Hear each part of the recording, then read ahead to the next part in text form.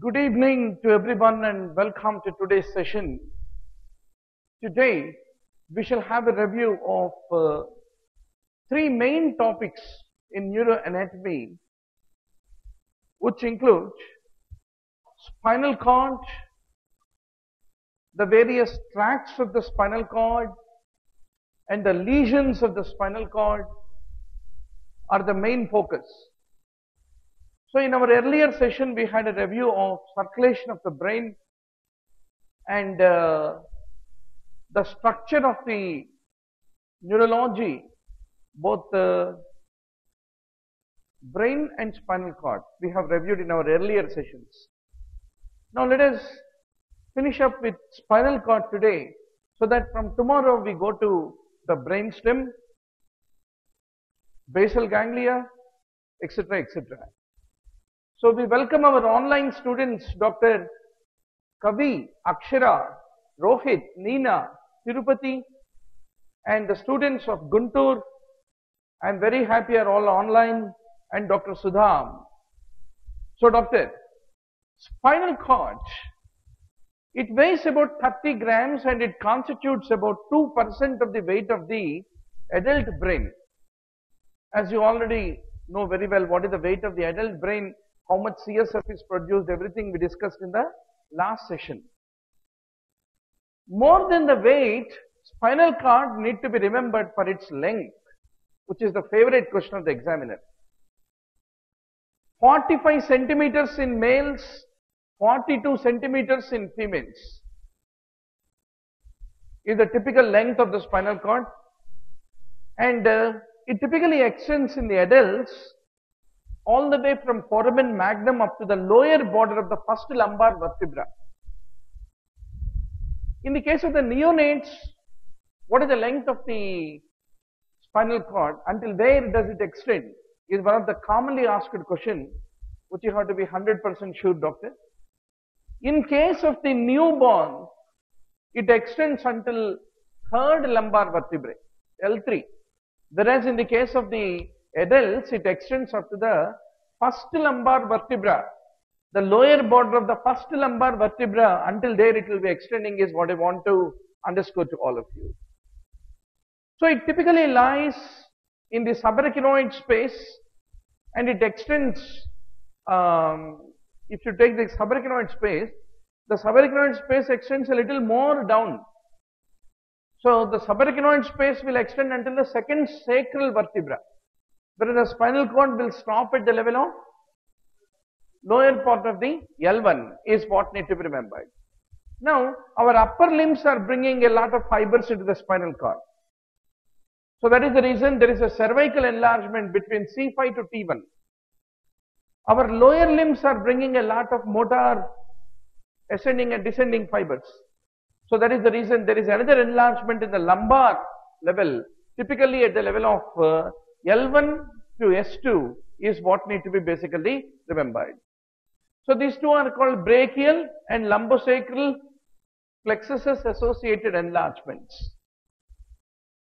Ultimately, the spinal cord will be tapering down and it will be forming what is called as conus medullaris is what I want to tell you. Now, how many nerves are exiting the spinal cord? There are totally 31 pairs of nerves, 8 cervical, 12 thoracic, 5 lumbar, 5 sacral and 1 coccygeal nerve is the one which is exiting the spinal cord. This number is very important because examiner's favorite question is how many spinal nerves in thoracic area, lumbar area and sacral and coccygeal area. You need to be 100% sure. Then both, if you look at the spinal nerves, they contain both the motor and also the sensory fibers is what you have to remember. They are a mixed nerve. Now here there are a few exceptions. If you take the first cervical nerve and if you take the coccygeal nerve, these two have no sensory roots. They only have motor component, no sensory roots. Hence, there are no dermatomes corresponding to the first cervical and the coccygeal nerve, spinal nerve is what you have to ultimately remember. Between the skull and the atlas, the first cervical nerve will be passing. The second will be passing between atlas and axis, and with the exception of the first cervical, all the spinal nerves will either exit through the intervertebral foramina or through the sacral foramina. That's the ultimate fate. If you take the lower spinal cord segments, their spinal nerves will be coming out and forming a chorda equina, and ultimately they will be exiting out through the sacral foramina, is what I want to underscore to all of you. Now, what are the various functional components of the spinal nerve fibers? Typically, they contain general somatic afferents. What does it mean, doctor? From our skin, whatever the sensation is coming. From the muscle movements, whatever the movement of the muscles is happening, all the tendon organs will be informing the brain, and all that information will pass to spinal nerve. So that information is the part of the general somatic afferent. Similarly, from the joints also, all the proprioceptive information comes under general somatic afferent. Then general visceral afferent, all the sensory input which is coming from the viscera, abdominal and thoracic viscera. Then general somatic efferent, that is the alpha motor neurons will ultimately go and innervate the skeletal muscle fibers, no? So anterhornsels will be giving rise to the alpha motor neurons, which will go and innervate the skeletal muscle fibers. So that constitutes the general somatic efferent component, is what I want to underscore. Then we have the general visceral efferent, which is exiting the spinal cord, which is part of the spinal nerve.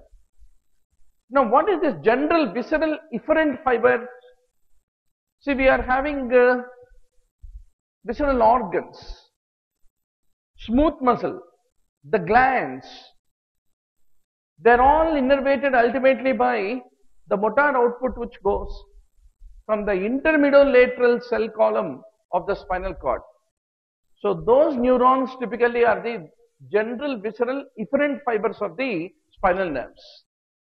So ultimately the sacral parasympathetic areas, they go to the pelvic viscera via the intramural ganglions, and they carry this general visceral efferent, and ultimately the detrusor in the bladder contracts and we micturate. So how is it possible? There is a sacral plexus which is there in the spinal cord, and that sacral plexus will be giving rise to this general visceral efferent, which will go and lead to the detrusor contraction. So where is this autonomic efferent output is located in the spinal cord? There is an area which is called intermediolateral cell column. The neurons of this intermediolateral cell column will give rise to general visceral efferents, is what need to be remembered. Now let us look at one of the spinal nerves, how it looks like. There is one dorsal root, there is a ventral root. Within the intervertebral foramina, they both will be fusing, and ultimately they will be forming the spinal nerve, which is a mixed nerve. Now if you look at this dorsal root, typically it enters the dorsal lateral sulcus, this is called as this area. So it enters to the dorsolateral sulcus through the dorsal rootlet, and it conveys the sensory information from the body. Then this dorsal root also contains a small part which is little swollen, right, which is called dorsal ganglion. Typically, distal to this dorsal ganglion, the dorsal root will be merging with the ventral root. There is no such ganglion in the ventral root, only there is a ganglion for the dorsal root. Once more, to re-enunciate the same, we have one ventral root which is the efferent, and there is one dorsal root which is an afferent, and dorsal root also is having a dorsal root ganglion. Then what are the type of neurons which are there in this dorsal root ganglion is an important question. Typically, this dorsal root ganglion contains pseudo-unipolar neurons. This is one of the common questions in the exam. Which type of neurons are located in which parts of the nervous system? We need to be doubly sure. So, there is a pseudo-unipolar neuron which is of a neural crest origin, which is located in the dorsal root ganglion, and it is the one which is basically carrying the general somatic and visceral afferents to the spinal cord to the dorsal roots, is what you need to ultimately remember. Now, what is ventral root? Ventral root is the motor root, motor output, which will ultimately go to the visceral and somatic motor neurons. So basically, the ventral root will be joining the dorsal root distal to the dorsal root ganglion, and this typically happens within the intervertebral foramen, and it forms the spinal nerve. So this is all the structure of ventral root, dorsal root. What is the importance of pseudo-unipolar neurons? That is the buzzword you need to catch up with reference to the dorsal root ganglion is what need to be remembered. Please give the doctors the notes of the today's class. Everybody. Now, what is cauda equina? Typically, the lumbosacral area the lumbosacral motor ventral roots are there, no? They're all merged together from the second lumbar until coccygeal. All of them merged together to form this cauda equina. So typically the spinal cord is ending at the level of the lower border of the first lumbar vertebra. Below that you have these cauda equina fibers which are basically coming out, right? Now, this cauda equina typically will be descending from the spinal cord to the subarachnoid space to ultimately come out to the foramina which are located in the sacral vertebra, intervertebral sacral foramina. It will be coming out. So that is all the story of cauda equina. Now there are two kinds of compression of the spinal cord which can occur. One kind of compression can be directly onto the spinal cord itself. Then what will happen? The spinal cord get compressed, and also the Andrehorn cells also get compressed. But if the compression or any mass lesion is located typically in the sacral area, and if it is compressing, what is it compressing? It is not compressing the pyramidal tract fibers, corticospinal tract fibers it is not compressing, because corticospinal tract fibers are only located in spinal cord. They are not there in the cauda equina. Cauda equina only is having the nerve fibers, the nerve rootlets to be precise. Hence, what kind of lesion is a cauda equina? Lower motor neuron type or UMN type? Lower motor neuron type. Whereas conus medullaris, where there is a compression of the conus of the cord, it compresses both the corticospinal tract descending fibers of the pyramidal tract, and also it will compress the Andrehorn cells. So since both of them are involved, you get both LMN, UMN type of features. In the case of the conus medullaris is what I want to underscore to all of you. Now doctor, if you look at this spinal nerve, you have seen that it has got rootlets. Ventral root, dorsal root ganglion, etc., etc. Now, the spinal nerve also has got rami. So what are the spinal nerve rami? This is little dry part of entire neuroanatomy. After this we will be talking tracts, descending ascending tracts. After that we talk lesions of the descending ascending tracts. So just bear with me for a little more time. After that we will go to the more interesting part. But this is more easy to remember. Then we have a dorsal primary ramus, ventral primary ramus. Dorsal always is what? Afferent, no? So it innervates the skin and muscles of the back.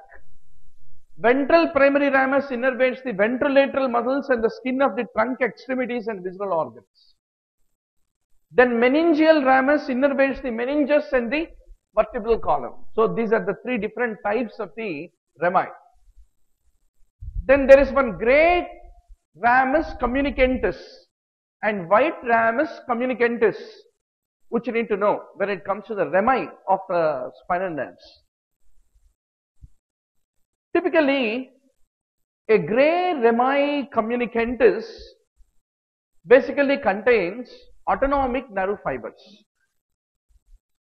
Unmyelinated postganglionic autonomic, typically sympathetic fibers are located in this gray rami communicantis.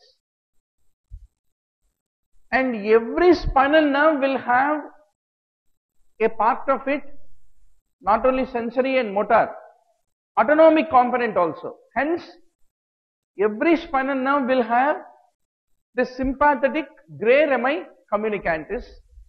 Mainly, examiner likes to know what is the constitution of this gray rami communicantis. What is your answer, doctor? Typically, it has got unmyelinated postganglionic sympathetic fibers. That's what you need to remember. White rami communicantis typically has got myelinated preganglionic sympathetic fibers and also myelinated general visceral afferents.